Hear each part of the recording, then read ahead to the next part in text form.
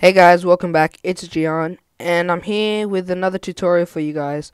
So basically, I figured out after a lot of research how to pair the controller with your Mac wirelessly to use Joystick Mapper. I've been doing a lot of research and I couldn't figure out how to do it. And then the thought came to me. I'm like, oh, I'm so stupid. All you have to do is basically connect the controller to your computer using Bluetooth. So, as you know, the computer has Bluetooth functionality already built in. So basically, all you're going to want to do is turn on Bluetooth. You're going to want to go into the Bluetooth preferences. Just wait for it to load up. Then, you're going to want to find well, you won't already have this, but you're going to want to get your cable that we used in the last video. Same cable. Plug it into USB slot. Sorry. Plug it into USB slot. And then basically plug it into your controller. Just like that.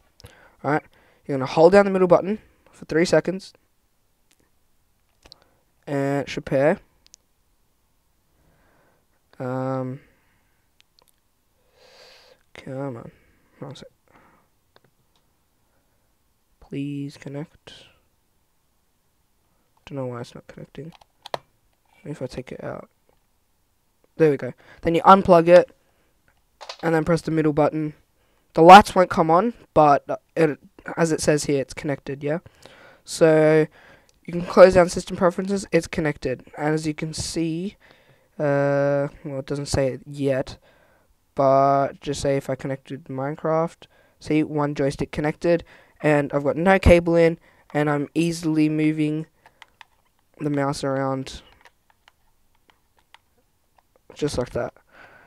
So yeah, that's basically how to connect to Bluetooth. It'll work with anything.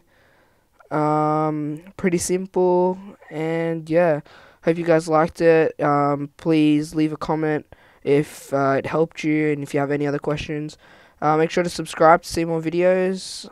Subscribe to my gaming channel, which will be down below in the description. And also like the video if it helped you. So anyway, guys, thanks for watching, and peace.